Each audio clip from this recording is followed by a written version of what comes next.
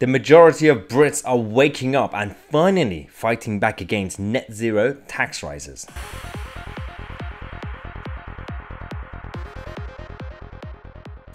We were all getting worried actually the last couple of months, especially after COP26, despite the fact that COP26 conference and the people, the elitists, the corporations and the politicians, they undermined a lot of things that they were preaching themselves by just organizing the conference. It was a bit of a mess, but we didn't really know exactly how people will react until a lot of people have been exposed to the information about the policies that will create this agenda for the next few years.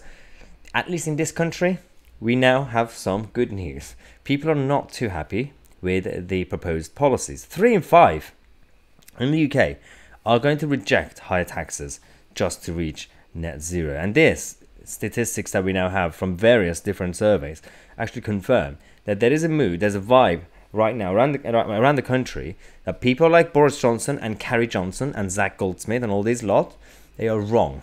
The same reason that David Cameron was wrong in 2010 with all hugger hoodie, hugger husky and trees are brilliant. If you want to be progressive, if you want to have clean environments and clean air, clean water, same sort of things that Margaret Thatcher and Ronald Reagan were talking about, you do it in a non-hippie way. You can do it from a free market perspective. Look at the stats. 70% of Brits are worried about the energy costs this Christmas. The hippies didn't really think about this problem. Over 60% of Brits say that they won't benefit from government's own green subsidies. The subsidies, the free money that the government are promising to give people to bribe them to vote for them. Over 60% of Brits don't really care about it. As we said, 3 in 5 UK adults are not willing to pay higher taxes for these energy policies. 65% of UK adults also say that they haven't been given enough of a say when it comes to this whole agenda, the whole program, because it's not really decentralized democratic kind of agenda. It's everything's completely centralized from Westminster and of course around the world, all the governments that we currently have. And net zero could deliver a political crisis greater than the poll tax. This is the key point.